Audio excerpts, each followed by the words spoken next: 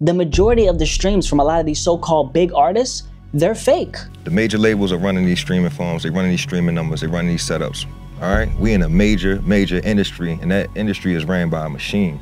This the matrix. The numbers are simply bogus, and the incentive for the industry, the record labels, to continue doing this is simply too high. They're literally stealing money from other people. The idea is for those eyes to see what appears to be the success they're getting, and a percentage of those eyes then convert into actual listeners. They also, and you guys all know, anyone in the industry watching this, you know this guy and that company, I won't say the names, but they boost the streams and they boost the sales. People are falling for the illusion, thinking that the numbers are actually authentic. So why wouldn't they continue? It's so sad that music has come to this. When are people gonna wake up to the lies? And that's why fake streams is not only a sickness, but it's an epidemic in this generation.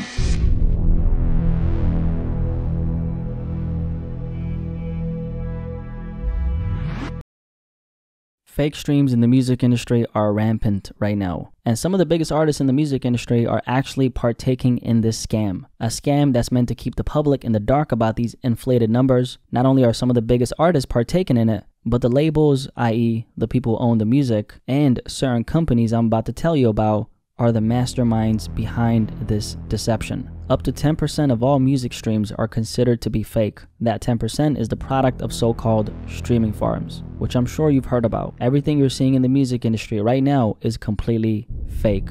Believe none of it. This is one of the best times to be an artist, but it's also the worst for some of the reasons that I'm going to share right now. Not only is this a topic that concerns every single musician out there, but it should also be of concern to you, i.e. the consumer. Almost a year ago, I released a video on how rappers are faking their streams. A video I made after this guy, Russ, decided to uncover what was happening behind closed doors. Russ, a 30-year-old rapper, singer, songwriter, producer, and engineer out of Atlanta, Georgia, who on paper is one of the most successful independent musicians in the rap game, went on a tirade against Billboard, the biggest conglomerate in the music industry, accusing them of removing his real album sales. The reason for why they did that is unknown. However, Russ was merely using this opportunity to uncover a bigger truth, the epidemic of fake streams in the music industry, which is completely unknown to the general public. Good audio quality.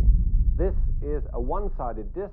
On the other side is simply the label of the record, and the record player which plays it is also surprisingly small and compact. That information is read by a laser from the underside. You simply place the disc in there like a conventional record player, and off you go. The traditional physical copy of an album is sadly dying, as the world has become so digitally dominated, and there's practically no real need to buy a physical copy anymore, aside from if you're one of the rare music enthusiasts who likes to collect vinyls or CDs in general. The business of music has adapted to this digital shift. Not only is it easier to promote your music digitally, it's also the smart thing to do financially, especially for the average musician who has a dream of making it in the business one day. The music industry has evolved with the times, and the only thing that sadly matters now is an artist's streams. With this shift taking place, there are a lot of negatives that have came with it. The biggest one being the monopoly it's created. Something a lot of artists are seeing the negatives of, especially the independent ones. There's only one company that's in control of the numbers that verifies the Billboard placements, and that is Billboard themselves. They own some of the biggest publications in the business, on top of the only analytics provider for the entire music industry. This is what the public is basing an artist's worth on now. Numbers that are controlled by a single entity.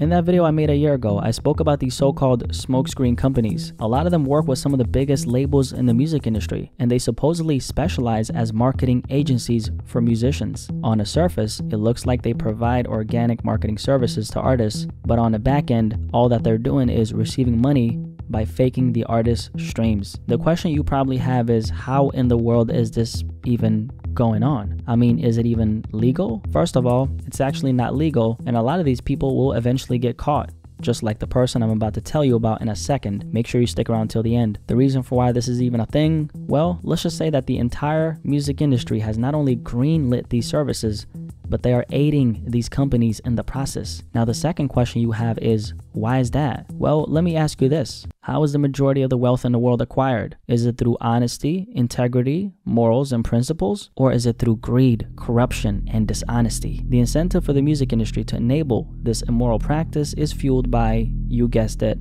money. Music is not what it once used to be, and that's the sad truth. Although the shady side of the business has always been present, things have gotten way worse now, especially considering the advancement of technology, something the biggest corporations who own the music are fully taken advantage of. Now this will eventually have dire consequences, just like it did for a 53-year-old man from Denmark.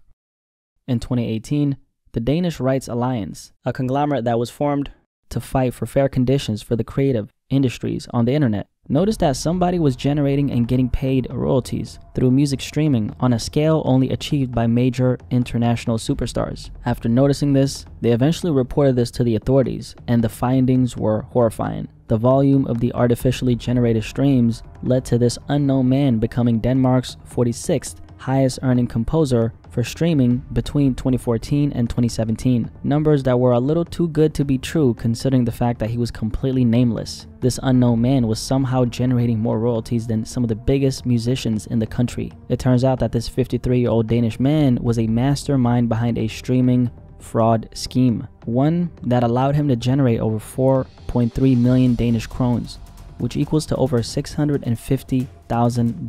The man profited from streams of 689 pieces of music across multiple distributors like Spotify and Apple Music. He also breached copyright on 37 of the tracks by editing versions of other musicians' work, changing their length, tempo, and publishing them under his own name. This all happened between the years of 2013 and 2016. After years of thorough investigation by the Danish authorities, the 53-year-old man from the Østjylland metropolitan area was sentenced on March 31st this year to 1 year and 6 months in prison. The charges included data fraud of a particular series nature and copyright infringement after having conducted stream manipulation of hundreds and thousands of dollars. The case was described as a cynical theft of revenue that should have gone to real artists and songwriters.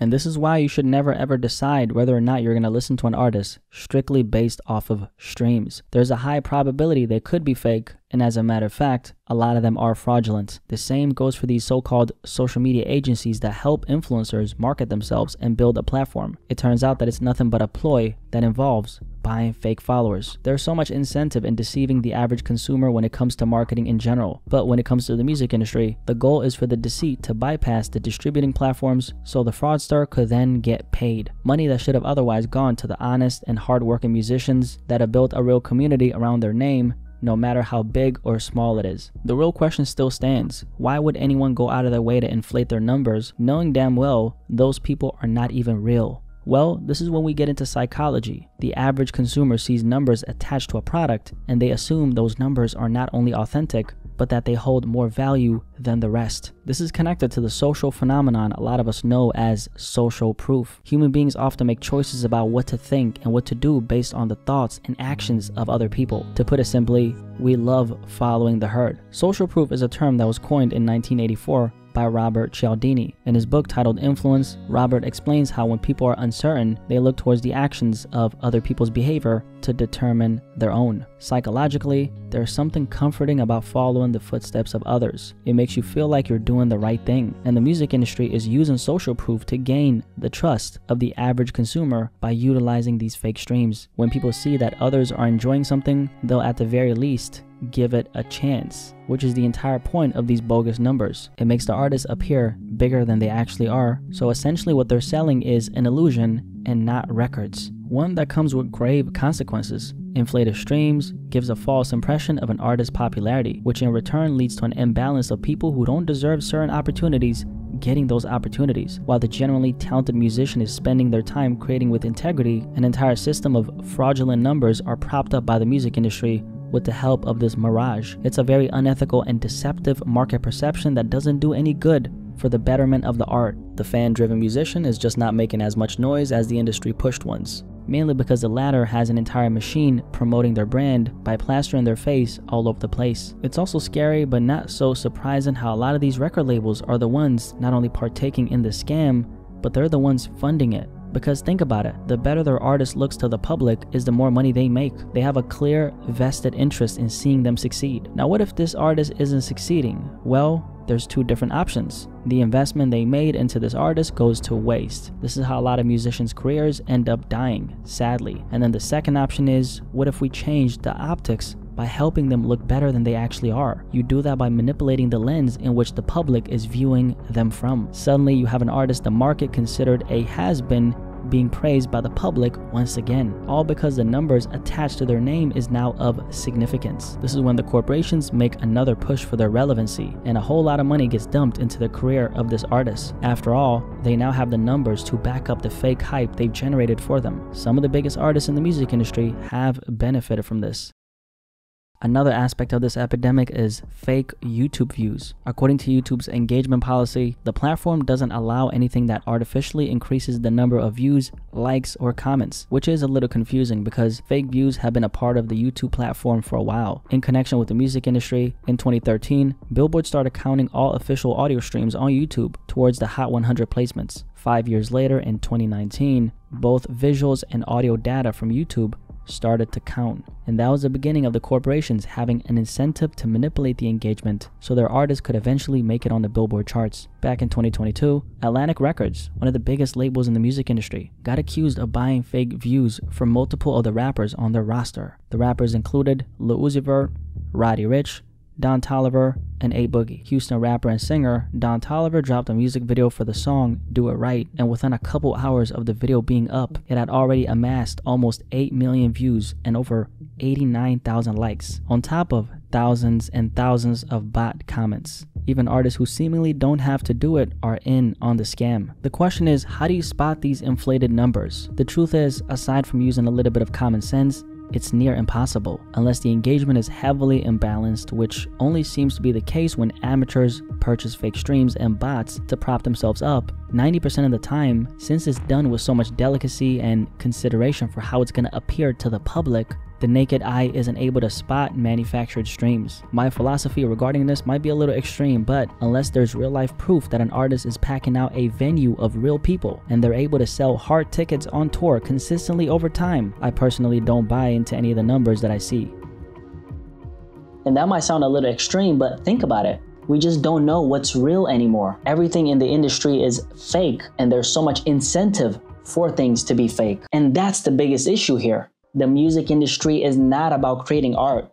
The industry is about business. How can we take this thing that's not so big and make it seem bigger than it really is? That's the whole game, because developing it for years on end is not the path we're gonna take, since that will require time, it'll require effort, and most importantly of all, money that could have otherwise been spent on marketing, i.e. in this case, fake streams. The saddest part is this is only going to get worse. The honest and hardworking musicians in the industry, they're all becoming extinct. And they're literally having their entire livelihoods ripped away from them from vultures who only care about making money. They don't care about creating impact with their art. They're here to make money. Especially now with AI, which is an entire topic of its own. The industry is moving towards separating the art form of making music from real people as much as they possibly can. As long as they can keep on pulling in that dough, regardless of how unethical it may be, it's gonna continue. And until there's a major overhaul and the industry surgically tackles this issue with precision, intended to fill the gaps of manipulation that's currently taking place, absolutely nothing is gonna change. And the biggest reason for why I don't think this industry revamp, if you will, is gonna happen, like we spoke on earlier, they're all in on it. So this is an issue distributors like Spotify is gonna have to handle. But then again, how likely is it for that to happen? Because if you don't know, if you're not in on a little secret, which is, it's not a secret, it's public information, the major labels and the distributors are all in bed with each other. In 2021, it was revealed that Universal Music Group, the biggest music company in the entire world, owned a 3.3% stake in Spotify.